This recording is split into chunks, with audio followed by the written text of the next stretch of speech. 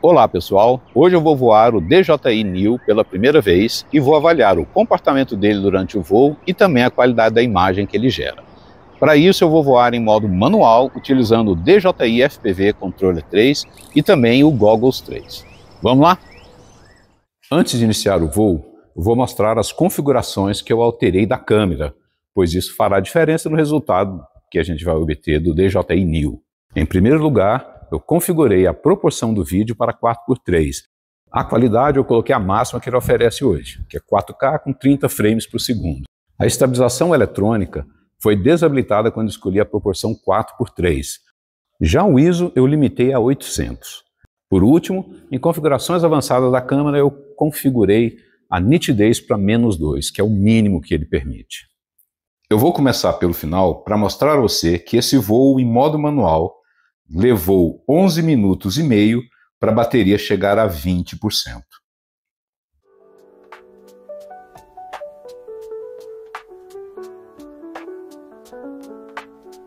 Agora sim, vamos começar o voo e eu vou começar usando a imagem do Goggles, do óculos, para que você possa ver que ele balança um pouquinho, muito pouco, mas tem que lembrar que está com pouquíssimo vento, mas ele balança um pouquinho. Já o vídeo gravado pelo drone e estabilizado pelo gyroflow fica bastante fluido.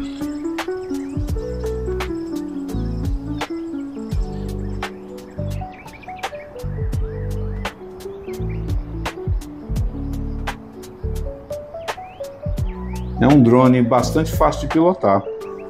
Apesar de ser bastante leve, eu imagino até que ele sofra mais com o vento mais forte hoje. Eu até estou com sorte, o vento está fraco. Apesar que de vez em quando aparecem uns ventos laterais que acabam por atrapalhar um pouco esse voo. Essas cores do vídeo são as cores originais que essa câmera entrega. Não fiz nenhuma edição de cor, não aumentei contraste, não aumentei saturação, nem nada. Ele está mostrando um verde razoavelmente bonito, o azul do céu também.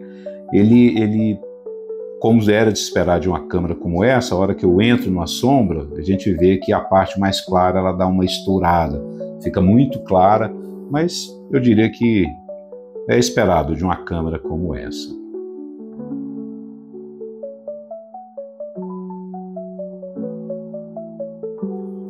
O tamanho desse drone deve facilitar bastante a gente passar em lugares mais apertados, alguns gaps, Deixa eu ver se eu acho um aqui para tentar passar com ele. O que pode atrapalhar é vento. Se vier algum vento lateral, atrapalha. Vamos lá, vamos ver se eu consigo passar aqui. Bom, tranquilo, sem problema nenhum. Passei aqui também. Vamos caçar mais um outro, ver se aparece um vento ou não. Por enquanto, sem nenhum vento forte, só um ventinho mais fraquinho. Está indo tranquilo.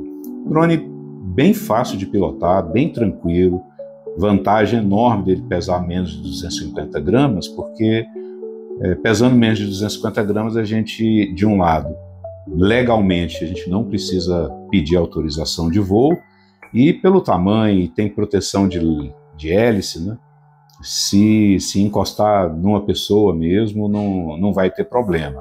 Ele é realmente pequeno, ele é realmente leve, a proteção da hélice ajuda demais. Então, olha aí, vamos ver. Espero que o cachorro não corra atrás do drone aqui. Não. Qualquer coisa eu subo aqui.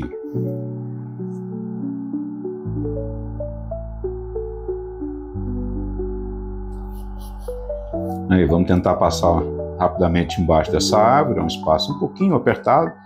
Com esse drone aqui é mais tranquilo. Com um drone maior dá para passar, mas ele acaba levantando folha e poeira também, sabe? Deixa eu procurar um outro gap aqui, um outro lugar mais apertado, ver se eu vou ter algum problema para passar.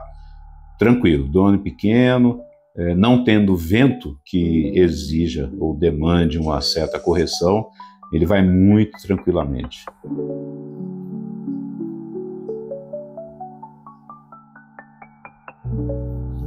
O bom é que com ele a gente acaba criando coragem de passar por outros lugares. Vamos lá, vamos passar aqui por esse escorregador também. Ainda vou querer pegar esse drone quando tiver um pouquinho mais de vento. porque sem vento ou com pouco vento ele está muito tranquilo, muito fácil de controlar, não joga rapidamente para o lado, está bem tranquilo de comandar.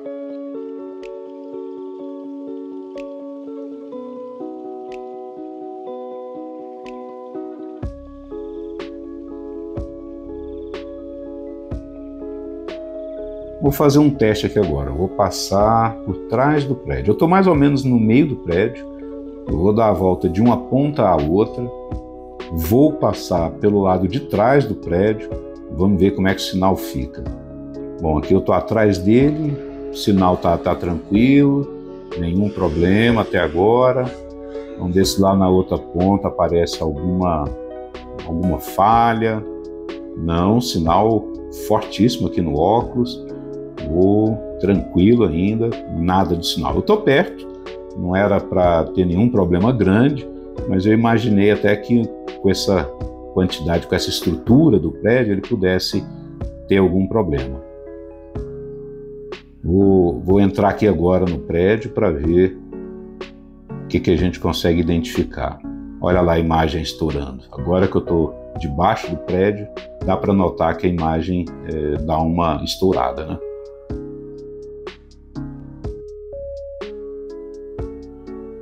Eita, mais um cachorro aí. Tomara que esse também não queira seguir o drone. Melhor ainda, né? Se ele for só seguir, tá bom. O problema é ele querer avançar no drone.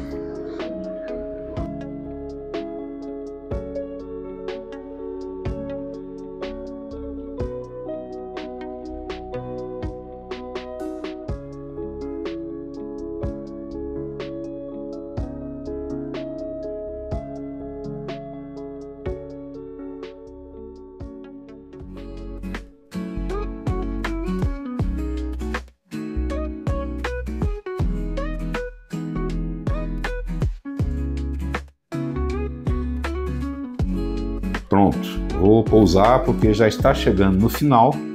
No total foram 11 minutos e meio de voo e a bateria chegou nos 20%. Eu costumo parar nessa faixa aí para não ter problema. É isso aí, pessoal. Espero que tenham gostado e se tiverem qualquer dúvida pode deixar aí nos comentários, nas mensagens. E até o próximo voo.